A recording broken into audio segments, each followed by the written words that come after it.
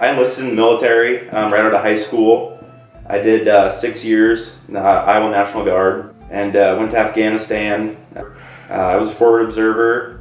I went out with infantry and called in mortars and artillery. I joined the Navy right out of high school in 2007, and I was in for 9.5 years. He started regressing on different items that he used to be able to do, and he wasn't verbally talking yet. He was about 2.5. We went to Iowa City, and he was diagnosed with PDD-NOS, so pervasive development disorder, not otherwise specified. But now he's got a full diagnosis of autism. I always say he is severely autistic, severely nonverbal autistic. We still hope that he will use words someday. I was in the United States Navy during the last part of Vietnam, so I'm a Vietnam era veteran. He has just been diagnosed with autism, also intellectual disability, and he was 4 at the time and he's 11 now, so a lot has changed since then. Just within the last 2 years he's become verbal. I was in the Marine Corps for 20 years. I joined when I was 17 and I had 3 deployments and I retired 2 years ago. I served in the United States Army from 2001 to 2006. And us is hard in the sense that a part of us has been taken away by what we've seen or what we've done or what we've tried to, tried to bury in our minds, and stuff just don't go away. I got paired with Jumper. Actually had to work with a couple different dogs before, once they brought him out from the kennels, he actually lived up to his name. He jumped into my lap and laid his head down, and ever since then we were pretty well bonded. My first visit I trained with her and 2 other dogs, and the guys here thought that Harper was a perfect fit for me. As we started down the process with Retrieving Freedom, we were put on a 1 to 2 year waiting list. It's been a fairly short process for us because we were fortunate enough to get Zach. Like, the bond will come, and we're thinking, oh, with Dylan, how is this bond going to come? Because it's Dylan. This is not gonna happen for us. Well, it's interesting because Dylan can now say the word Zach, which is a new word for him. It's an overwhelming process to really know how to go about doing that, and then found out that this wonderful organization here in Waverly, where they are, and they had so many testimonials from people that the whole process just kind of snowballed and rolled right into place just with their referral and talking to Scott and different people who had gotten dogs. And we were fortunate to have so many people that wanted to help us. I think it's just been kind of surprising how well he's transitioned. He's transitioned, I think, faster to the dogs than they anticipated. They decided, you know what, we're just gonna make it official. Glory's gonna be his dog. I wanted to get a service dog, and since I don't really need public access, we decided that a companion dog would be a good thing for me. Jackson had met Rex in this room.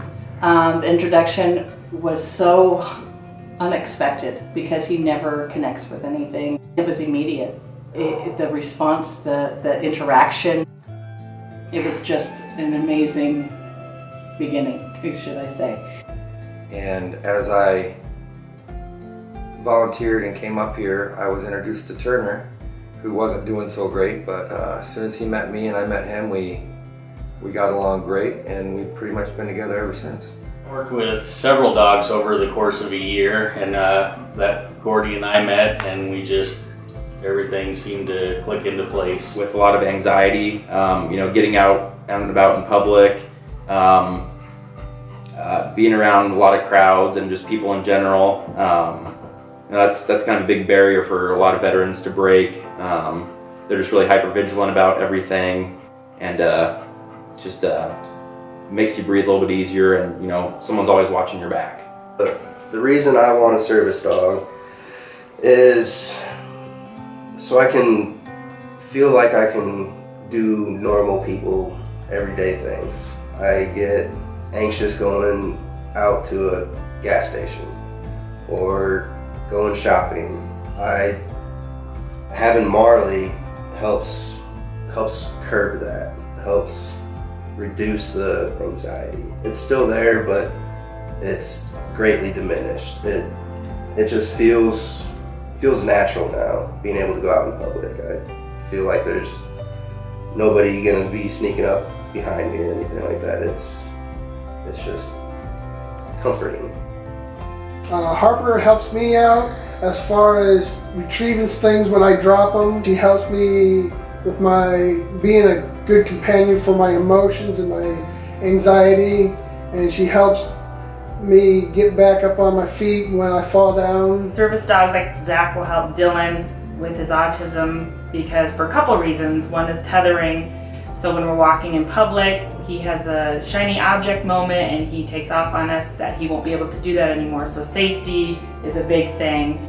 And then that leads to less anxiety for us because we don't have to worry about where's Dylan, what's Dylan doing? The other thing is companionship is another big one. Dylan's 11, he still sleeps with us in our bed. We're hoping that with the support of Zach at home, that we'll be able to get him into his own bed. So we have very specific things that we started with that Scott knew they would be able to train Glory for him. And then there's always kind of an unknown factor of things that he's seen dogs do that they aren't necessarily trained for. Leo can be a climber and can climb to the top of his play set, climb things, and we're hoping that she'll kind of instinctually learn that that's not safe for him and kind of keep him on the floor. Yeah, so that's our hope. That if she sees that I'm unsettled, she will jump on my lap, or she'll sit next to me, or she'll do what she's doing now. And now, like with this, asking him to participate, he's sitting here calmly with Rex, but you notice he's constantly petting him. So it's his coping. Ways Turner's helped me as a service dog, and probably other veterans, is that he just picks up on my anxiety really, really well, actually. If I start to get nervous or even angry about being at Walmart, he'll kind of grab me and make me leave, or he'll start messing around with me and get my attention off whatever's bothering me. I also used to have quite a bit of nightmares before the medicine I'm on now, and he'd sleep with me and wake me up during those. He does that, and he also does like what you call blocking. So if it's a crowded place, he'll either lead the way or he'll stand behind me if I'm in line somewhere. So he really just kind of keeps people away from me and then keeps me calm. Gordy helps me by doing pause up when I'm either having an anxiety attack or a partial seizure. It helps me take my mind off the situation, and it helps me make it through the anxiety a little bit better. Gives me something to focus on. Now he can go to our cheer competitions and my brother's baseball. There's things that we have as veterans that isn't going to go away, that there's no way to cure it, so you try to figure out the best way to manage it. That's what Parker does. These dogs are trained to turn lights on, and they're trained to just be, they're trained to be there for you no matter what. So it kind of brings a peace, even if it's just that much. I'm looking forward to being able to get out in public more and not feel so alert. It'll just be a life changer. It'll change my quality of life, being able to have him by my side everywhere I go. Finally excited about my future because I'll be able to go out and do exciting things. Like I'll be able to go to hockey games and not be super stressed out. I've yet to go to an Iowa Hawkeyes football game. I want to do that so bad. I want to watch the wave. I want to be a part of the wave. He'll be able to take Zach to school with him. That's a big thing for comfort as he transitions from an elementary school into a middle school. He'll have that extra security with him. And a constant in his life. Yeah, and a constant companion. And we'll be able to do more things as a family. And that's not the that we biggest don't thing. do a lot of things already. We'll just take our anxiety down a whole nother level to right, and be able to enjoy more things as a family. Yeah. Definitely. So along with being a safety precaution for Leo, also be a friend. And he likes to play. He'll like to tug with her, wrestle with her, snuggle with her. And I think it's going to close a social gap for him. That's what I'm looking forward to the most. That we can keep growing and I can keep training her to... Well, actually this year, We could explore more options for vacation. They've been pretty limited. We've always had to kind of keep things in close quarters.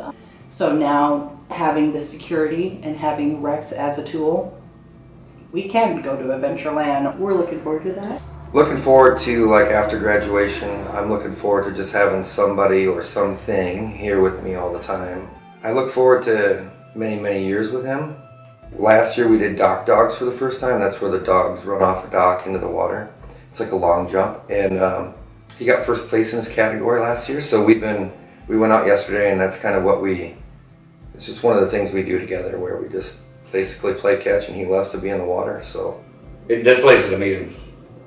I love it up here. I love coming up here. You come in here and there's a relaxing. There's a you know, you're not being judged for who you are. With knowing who I'm associated with now, I can hold my head up high and go, you know what?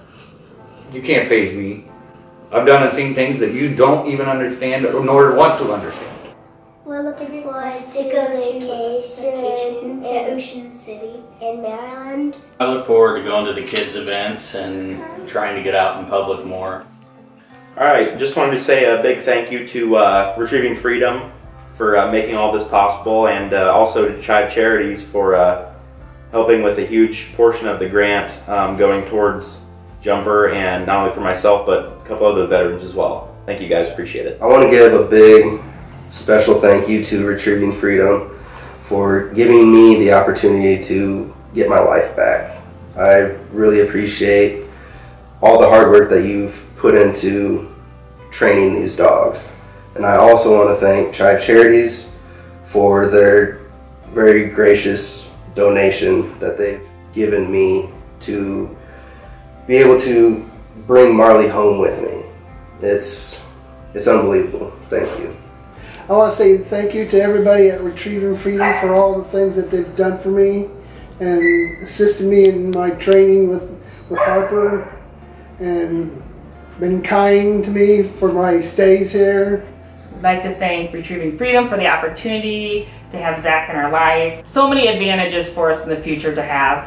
We also like to thank our parents and all of our friends and family that have supported us with Dylan, and those that have helped financially contribute to the dog. It's just been overwhelming, and we're very humbled by it. So would you consider Gabby like your best friend? My best friend? Yeah, is she your best friend? Yeah. Well, I want to thank Retrieving Freedom for giving me this fine. She's loads of laugh, and she's a lot of fun to be with. I want to thank you very much. Snuggle him. And snuggle him, that's a big job, huh? Say thank you, Retrieving. Get me Rex. To be wet. I want to thank Retrieving Freedom for just changing our family's life. The opportunity that they gave Jackson to meet